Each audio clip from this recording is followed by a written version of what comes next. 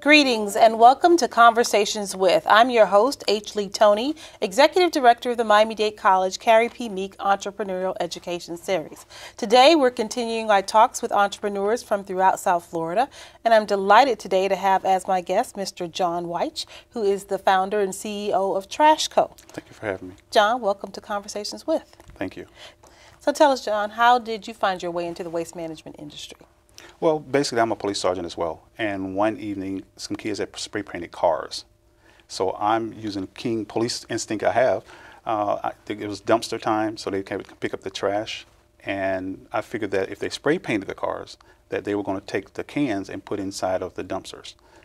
So basically, I had everyone go around and lifting garbage cans and found out after the 50th one that no one cleans garbage cans. After the 50th After can. the 50th can. Yeah. I think I realized after the 10th can. So after smelling trash for weeks in my nose from the stink and the bacteria, the maggots, I realized that no one was cleaning the garbage cans, and that's how Trash Co was born. It's a dirty job, but somebody has to do it, right? I concur. My goodness. So you, based upon your work as a police officer, bumped into an industry or an idea that led to the formation of your company. Yes. So where'd you start? How do you develop a market for that? Because I can't imagine there are too many competitors in this arena of waste management. Yes? For the first month after that, I realized that there was none, and then I got on the internet and realized that there are. In Europe, it is very prominent in Europe. And there were some companies also in California that was doing the business. The only difference was they were using recycled water, and I didn't want to do that. I didn't want to follow through that. But that's like you washing your dishes, and then you go over next door and wash your dishes in someone else's dishwater. So basically, this is residential garbage can cleaning where you started. Yes. So when we all take our waste can out on trash day, you provide the service to residential customers, or at least that's where you started, of cleaning garbage cans in people's homes. Yes, we would come the same day that your garbage can is being dumped. We basically follow the garbage trucks. And once they empty them, we would come by and we would actually clean it and sanitize it. The key to what we would do, we actually sanitize the can. And once it's sanitized, we sit it back, we put our sticker on it, and you come home and you have a fresh smelling garbage can. Now tell me, was this your first foray into entrepreneurship, or had you done some things before this? No, I think I've been in entrepreneurship since I was in the 3rd grade. I was a noun-later king, if you know what a noun-later is. Noun-later candy, Yes, one of my favorites. noun-later candy. I was the king of noun-laters. I used to sell noun-laters at school. I don't condone it, but that's what I used to do. And the key to that was just have good clients. And I had good clients. I had a great personality. And I used to sell noun-laters, sneaker bars, and I think it was very successful. So you started in candy, and you started in 3rd grade. Yes. And where'd you take it from there? Because I know you had a football career, too, at the university and the NFL level. Yes. I was blessed to be able to get a scholarship at Florida State University from a small kid from Thomasville, Georgia. That meant everything. And I thought Tallahassee was the biggest place in the world because I'm from a small town. And ironically, I've never gone to Tallahassee in my whole 18 years. I've never been to Tallahassee, and it's 35 miles away. Wow. Yeah. But I was blessed enough to get the scholarship, got a degree in economics, graduated, and was blessed enough to, at the same time, to get a professional career in the NFL. In the NFL. I was drafted by San Diego Chargers, and unfortunately at the same time I was cut after before the 3rd games began, but I was able to do it and continued to the World League, and I played 1 year in the World League. How has being an athlete prepared you for entrepreneurship? Discipline, being punctual, and being an athlete at Florida State, being getting up at 5 o'clock in the morning for mat drills, you don't get there at 5:01. You definitely have to be there at 5 o'clock. So being punctual and being able to, the discipline part of football, you have to be a team player, I think that prepared me the most. So how has your company grown? You've been in business now 5 years. As you said, you have a career that's still ongoing in law enforcement. So you're doing this in all of your free time. You really don't have any free time because you're helping to run Trashco. So what does your staffing look like? Who helps you get this accomplished? We have from 5 to 8 employees. And when I say 5 to 8, the 8 is when we have larger projects. We have at least 15 people trained to do what we do. And people say, well, how do you train to clean a garbage can? Well, we do more commercial now. Majority of our business right now is commercial. And when they call, we have to clean a garage. We'll take that garage. We have to have more employees. So you have to be able to adapt. I do have another career, but at the same time, Trashco is a career as well. Yes, it is. So I'm blessed because I'm a senior sergeant, so I can pick my own schedule. So with that, it's easy to run Trashco at the same time. Okay, so you started with residential, and then your company grew into more commercial clients. Yes. Good, good. Well, we're going to take a break in a few minutes, but I think that the scaling of a business is something that really challenges a lot of entrepreneurs. You started with something you encountered on your job. You started with a residential focus, but you scaled your company to be able to serve more commercial clients. And right there is a bridge, is a story that we want to tap into for other entrepreneurs. How do you identify new markets? How do you scale your company? You mentioned that you can staff up to as many as 8 to when you have larger, more commercial clients. And that's not always a journey that entrepreneurs are able to navigate successfully. So give me one word that you think helped you to be able to navigate that, and then we'll talk more about it after the break. Discipline. Discipline. Okay, good. Thank you, John. Yeah. And right after the break, we'll come back to Conversations With.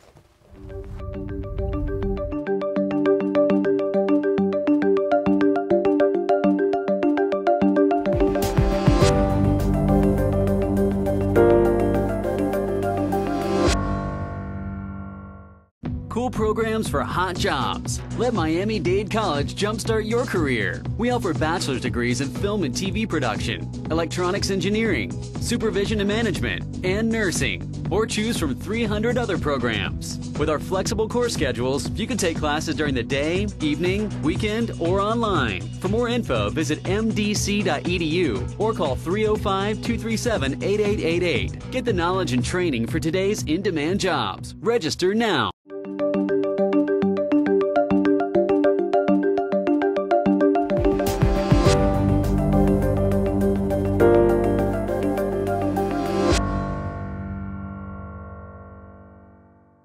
Welcome back to Conversations With. I'm your host, H. Lee Tony from Miami-Dade College Meek Entrepreneurial Education Center. And my guest today is John Wyche, CEO and founder of Trashco. And before we took a break, we landed on this issue of discipline. And we talked about that specifically because it was so key to your being able to scale and migrate your business from a largely residential base to a more commercial base. So tell me how you made the decision to make the leap from residential to commercial and the role that discipline played in being able to do that. You would know when it's time to move on. I find out the hard way. And you ask someone, have you ever had any failures? Well, you would know when to move on. And we were bouncing from town to town, from city to city, from municipality to municipality, and finally realized that we were doing that, but we were losing money because of the fact of what they were paying for wasn't covering the gas costs. Absolutely. So we realized that it was another niche that was there, and a client basically calls up and asks us to do it. We clean dumpsters, and we never thought about it, but we had all the equipment to do the job, and that's basically how we was able to move forward because we did the one dumpster, and that was basically better than a whole week of cleaning the garbage can. So I'm going to push a little bit more. You moved to commercial. A client called you with this opportunity. Yes. You realized that it was something that you had the capacity to do. So one of your major retail clients, does that mean you get all of those stores in that area, or how do you go about getting those retail clients? When you get a retail client, some of them you can get all of them at once, but majority of them, each store have their own budget. Mm-hmm. So you basically have to go and resell, but a lot of it is referrals. because once you do a good job at one retail, they will call the manager at the next retail store, and it makes it a lot easier for you to walk in the door and get the contract. Very good. So I can imagine that since you're part of the waste management industry, that relationships with waste haulers and waste management companies are essential. Yes, definitely. How does that work for you? Especially with us, we have to be there basically when the dumpsters are emptied. And when the compactors are taken to the yard and get emptied as well. So we have to have a relationship with them because time is of essence. If they pick up at 9 o'clock, we need to be there at 9 o'clock in order to clean, because not only do we clean the compactor, we clean the pad as well. So when they move it, we clean it. When they come back, we clean the inside and outside of the actual dumpster or compactor. Good, good. And so you're really more of a B2B business, because as a consumer, I never think about, or most of us never think about this aspect of our experience. Right. Unless it goes really wrong, right? Yes, If it comes to the consumer's attention, something has gone really wrong. So your relationships are definitely B2B. Yes, it is definitely business to business. The consumer know about it. They don't think about it. The majority of what we had to do was educate. We had to educate our clients on this is why you should do this. Because you got to think, everybody think that garbage cans, dumpsters, compactors, they should stink. No, they shouldn't. If you ever go through a drive-through, a major chain, the dumpster is right there at the drive-through. You smell it, but you think, oh, it's supposed to stink. It's a dumpster. We're trying to change that philosophy. And you say this is more prevalent in Europe than it is in the United States? Yes, in Europe, it's very prevalent there. It's coming to the United States. Since we've started, this is our 5th year, there have been about 3 companies that come by and do the residential garbage cans. For whatever reason, they was not successful in doing so. But when people know about it, and they feel like that it is profitable, they'll start doing it. What did it take to start your company? Startup budget, resources. How did you start Trash Co? A lot of research. And research is everything. You can't just jump out and say, I'm going to do this because you have a great idea. You need to research, for one, see if anyone's doing it. 2, how successful they are at doing it. And 3, if you can make it better. And that's what we was able to do. We did all 3 of those, and we was able to make the process better. We pride on our process.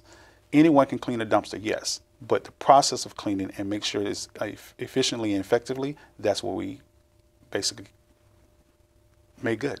Okay, good. And you talked about failure. Yes. And a lot of people are concerned about 2 things. One, so that's why I asked about startup. They think I have to have a lot of money to start up a business, and therefore I cannot start up a business. And they don't always realize, they see the successes, right? They see you, oh, you got corporate clients, it's great.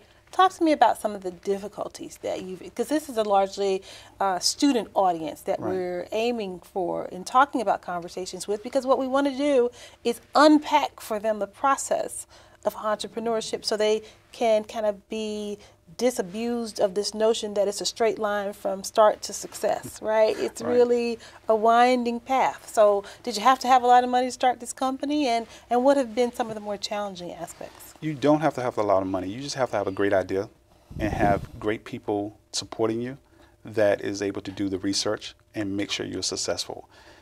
It's not how much money you put into it, it's more so time. If you, everybody want to get rich scheme. They want to get rich fast. I want to start a company, and in 3 months from now, you're going to get this large check. That didn't happen for us. This is our 5th year, and we're finally now, where we're supposed to be, and we're growing more so. For a young entrepreneur, just have a great idea. You don't have to have a lot of money, but use your money wisely. Know where to place that money. Whether you're placing it in marketing, whether you're placing it in operations, wherever you're placing it, just make sure it's going to make you successful.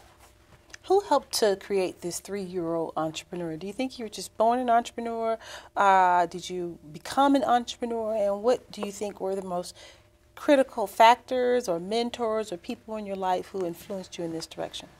People say you born a salesman, and I tell people I'm not a born salesman. I think I'm a born entrepreneur. I always found ways to make money. And no matter what it was, how small, if I bought a 9-liter for 25 cents and I sold for 50 cents, I thought I was successful. You have to have mentors, people that support your ideas. Before you can bounce stuff off of them, you have to have mentors to be able to say, I'm doing this, and then they say, well, no, you may want to do it a different way, or try it this way. Because as an entrepreneur, you don't know everything.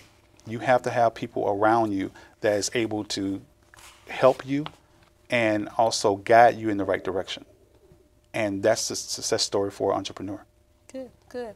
What do you think is next for your company? Are there a few things you feel comfortable sharing about where do you see on the horizon, and reasons why you think people should be looking at the waste management industry? Not to encourage a competition, but you know, it is one of those areas that people that is not top of mind to people Right. about opportunities, but we rely on the waste management industry so much to make our lives a lot more comfortable, Right. and a lot healthier and a lot safer.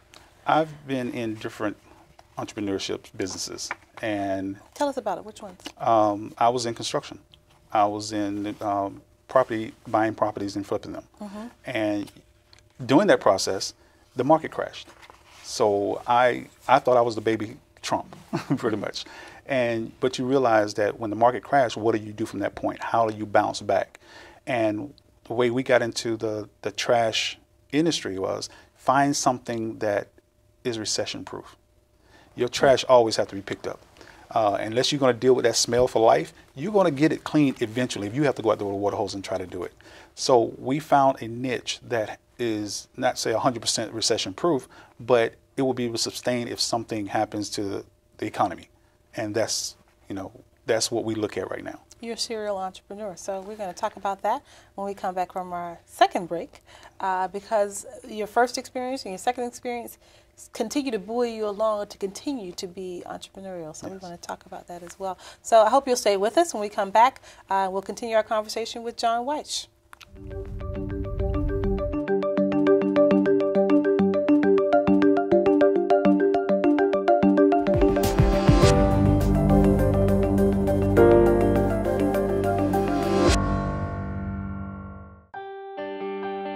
Fresh thinking is being served at Miami-Dade College. Create your own recipe for success in the evolution of food culture at the Miami Culinary Institute. Learn the skills you need to jumpstart your career in the culinary arts. Turn green into gourmet and celery into salary. Miami Culinary Institute. Food, culture, innovation. Visit us at miamidadeculinary.com. Register now. Miami Culinary Institute.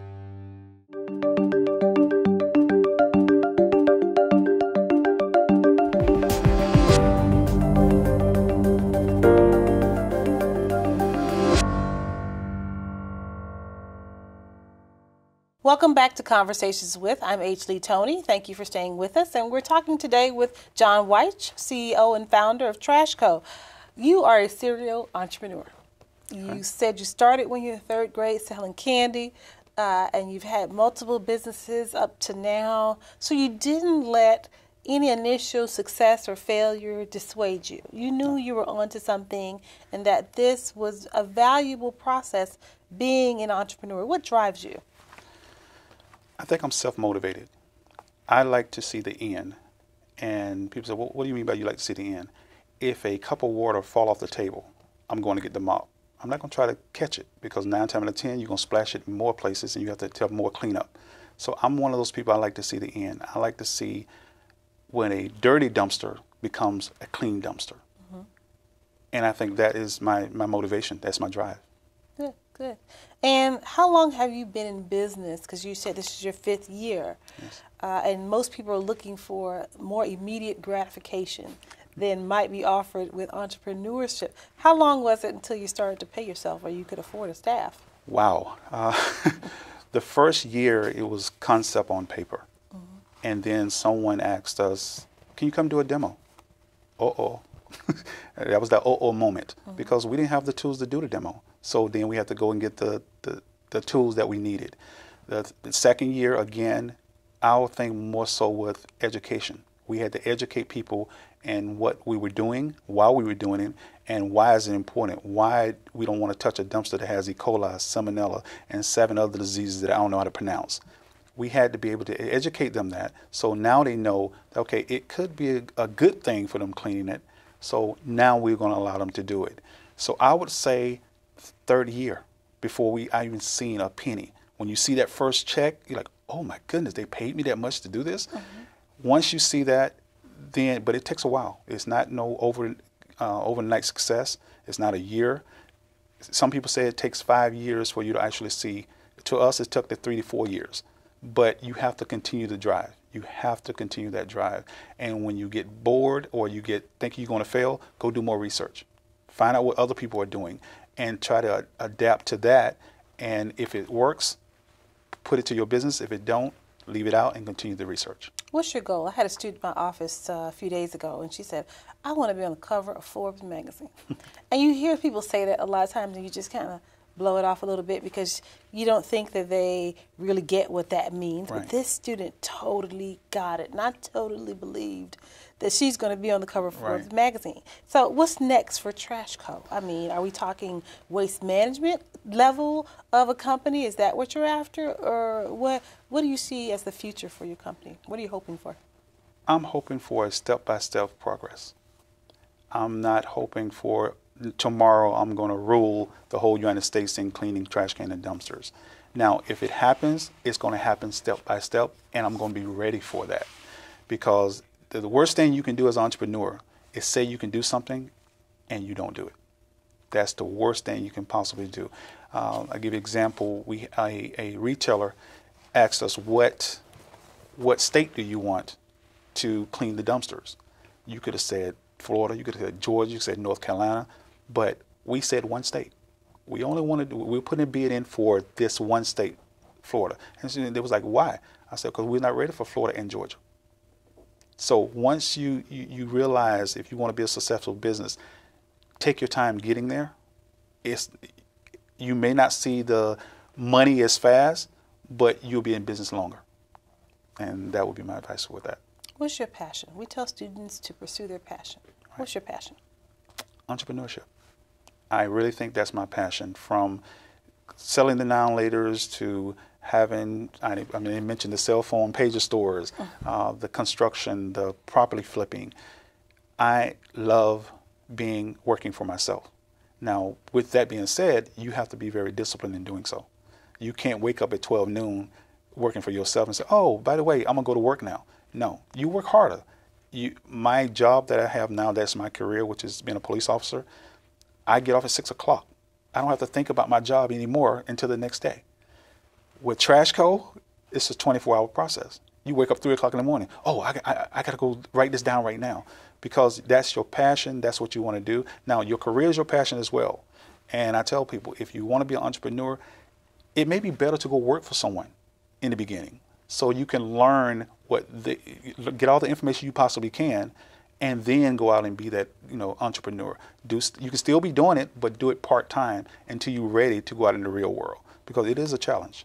So you studied economics at Florida State. Yes. What could you have benefited from at the university level to help you in your pursuits as an entrepreneur right now? So I'm asking you to kind of do two things at once, kind of look back at your experience as a student, and what do you think colleges and universities can do for students to help them to tap into their entrepreneurial selves and to help them to realize that entrepreneurship is possible for them? If you want to be a doctor, you most likely want to be taught by a doctor. So if you want to be a great entrepreneur, find an entrepreneur, because they're going to tell you the hands-on experience. Yes, there's a lot of information in books. There is a lot of information on the internet, but the best source is a person that's been there, that has worked hard, that eating those cans of sardines because he had to pay his payroll first. When you find those people, I think that's the best thing for an entrepreneur or a student, is to have another entrepreneur teach them the way. Good. Well, we're going to be calling on you to help us do exactly that. Okay.